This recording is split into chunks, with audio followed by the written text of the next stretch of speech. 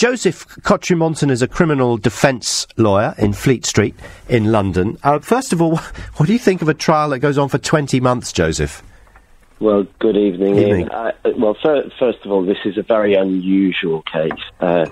It's so unusual that it's probably the case that less than 100 cases last anything more than a couple of months, and even that, of course, is a massive imposition on a jury's time.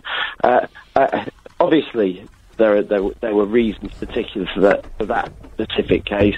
I don't know what they were, other than to say that it's unusual. I should say this, however, although these cases, as far as the jury's involvement are concerned, although these cases may seem, well, you know, if this stuff is so dry, if it's so financial, if it's so based in the specifics of a technical industry or whatever, why on earth are juries dealing with it? Well, actually, the questions as far as the criminal guilt of the defendant is concerned, and of course these are cases, not civil cases, they're cases where often somebody could go to prison, you know, and the principle, of course, is that somebody should have a right to be judged by their peers, not some remote judicial figure without perhaps the experience of the jury. But the fundamental question, bringing it back, the fundamental question that a jury usually has to decide, especially in cases like fraud cases, is, was this person dishonest? Now, that's according to the standards that we have of people in everyday life, Ian. And juries, with their natural everyday experience of life and their common sense, are just so much better capable, so much more capable, actually, of answering those questions, even in these complex cases. Why is that? Even than judges. And that's because, in all of our experience, you know, the more of a, you know, I hesitate to use the phrase, normal everyday person you are, the more varied experience you would have of dealing with people. You deal with your colleagues at work. You've grown up with people in a community.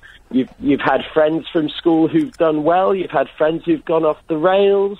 You deal with your electric company. You deal with your bank. You know, various levels of formality, and all of these different types of relationships that we accumulate over many years make us better judges of character.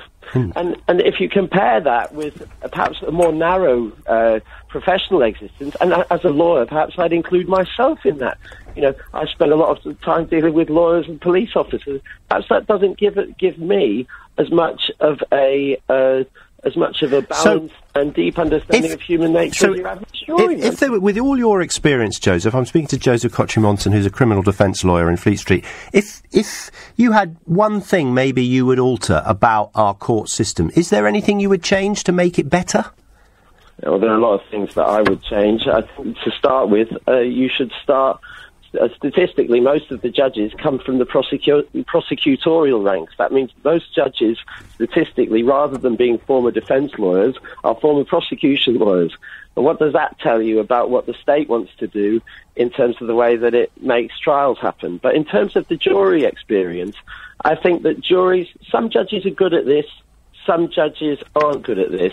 And when judges are good at it, it's really beneficial to the jury. Juries should be they